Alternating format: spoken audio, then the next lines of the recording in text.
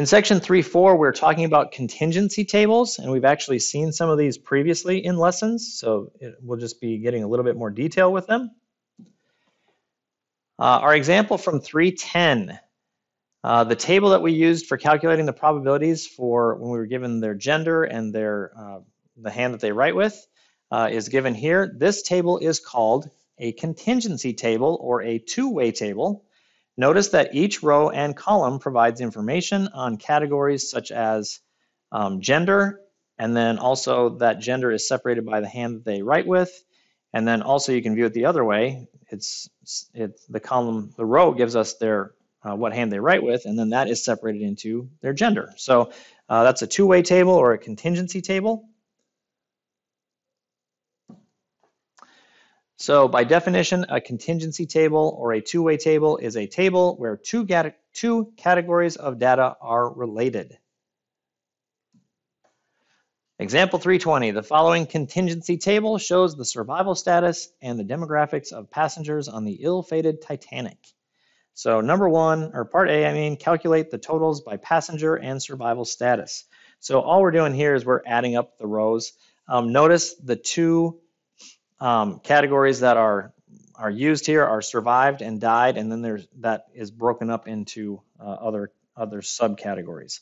So first of all, 334 plus 1360 for the first group is going to be 1,694. Then we have 318 plus 104, and that is 422. Then we have 29 plus 35, that's going to be 64. And this one's going to be 45. Then we can also add across. So if we add up all the people who survived, 334 plus 318 plus 29 plus 27 is going to be 408 or 708.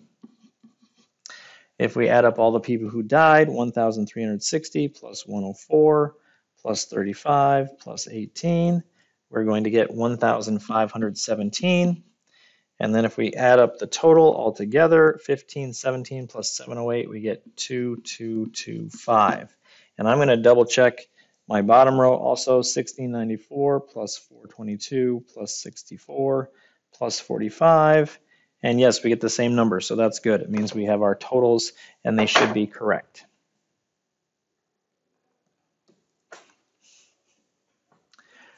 Part B, we're going to calculate the probability of a randomly selected individual being a man who survived. So in our table, the men who survived are listed right here. So probability of man who survived. And when they give us a table like this, we don't have to do all the formulas and stuff. We can just look at the table. So the top number is 334. And then the bottom number is for our total, that is the 2,225.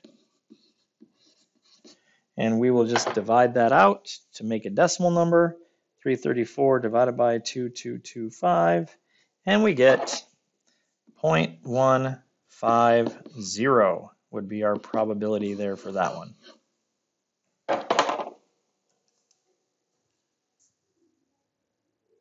Part C, calculate the probability of a randomly selected individual being a girl or a boy. So this one, it doesn't specify if they survived or not. So this is just probability of girl or boy. And we can use our more generic formula since these events are disjoint.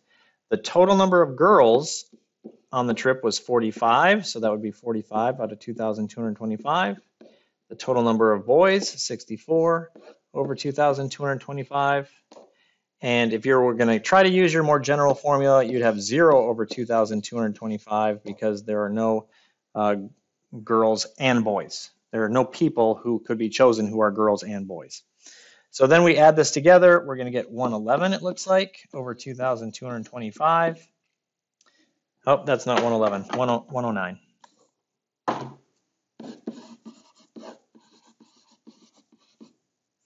And then we're going to divide that on our calculators. So 109 divided by 2,225.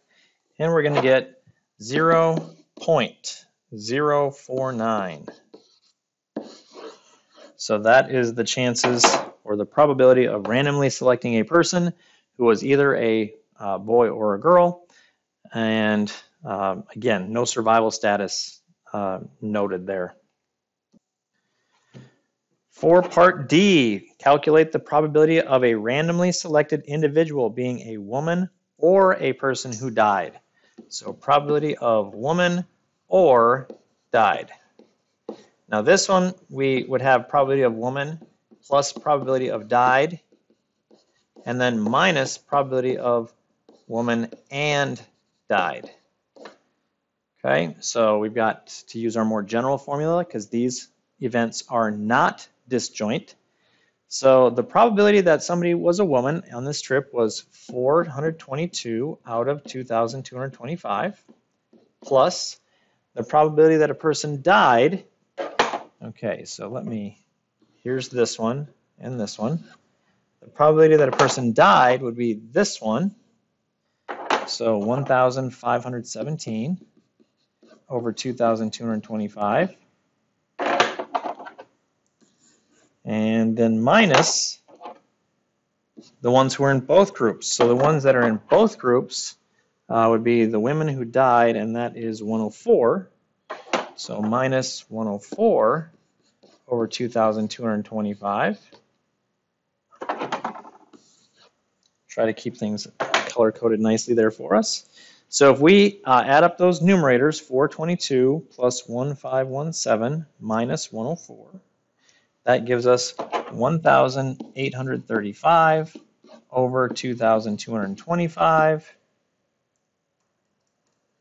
And that gives us a probability of 825 when we round that off to 3 decimal places.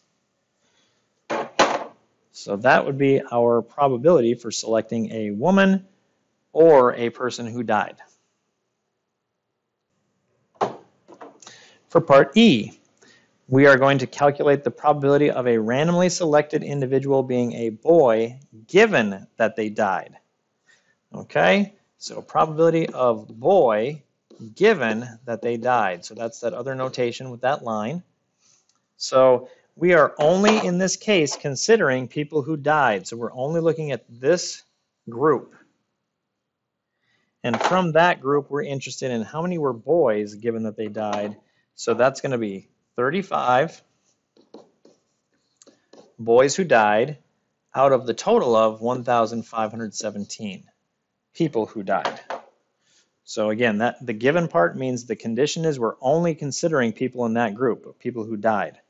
So 35 divided by 1,517, and we're going to get that is equal to 0.023 for our probability there. For letter F, calculate the probability of randomly selecting 2 individuals where at least one is a man. So probability of at least one man, remember that's 1 minus the probability that there are 0 men. Okay, so 1 minus, that would mean probability of getting woman. Well, actually, let's do it this way. We'll use our notation. The probability of not getting a man and not getting a man again, which means it's the probability of not getting a man times the probability of not getting a man given that you already didn't get a man the first time. All right, so 1 minus the probability of not getting a man is all of these other groups who aren't men. So remember, the easy way to do that is 2,225 minus the men. So 2,225 minus 1,694 gives us 531 over that total of 2,225 times, now if you chose somebody, and for the second person, we're finding out the probability that they're not a man given that the first person was not a man. Well, there's only 530 people who are not men left, and there's only 2,224 people left to choose from. So let's go ahead and put this in. 1 minus 531 over 2,225 times 530 divided by 2,224. And we're going to get the probability of choosing at least one man, now that we're back to that, at least one man, that was the original question, is 0.943, if we round that off. 0.943. So with those contingency tables, that wraps this up. Section 3.4, there are 8 graded problems. Go ahead and get to work on those. And remember that if you get stuck, please make sure to let me know and ask me some questions.